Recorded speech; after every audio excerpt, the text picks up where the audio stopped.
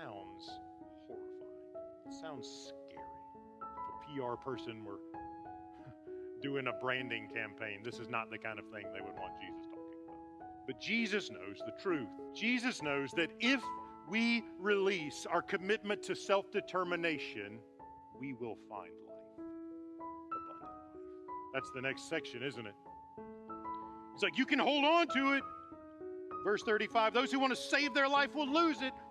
You see this image of somebody who's just taken control of their life and gripping it and holding it. I'm going to have my way no matter what. I'm going to have my way no matter what. Me, I will do it. I will do it. And they squeeze control of their life harder and harder and harder. And you know what happens when they do? It slides out through their fingertips. Jesus wants Peter and John, all of us, to realize, like, the more we try to hold on to self-determination, to control, we lose everything. He says, if you can open your hands, if you're willing to lose your life and offer yourself to me, it won't be what you thought, but it'll be better than you could have imagined. And what we find is he gives us himself.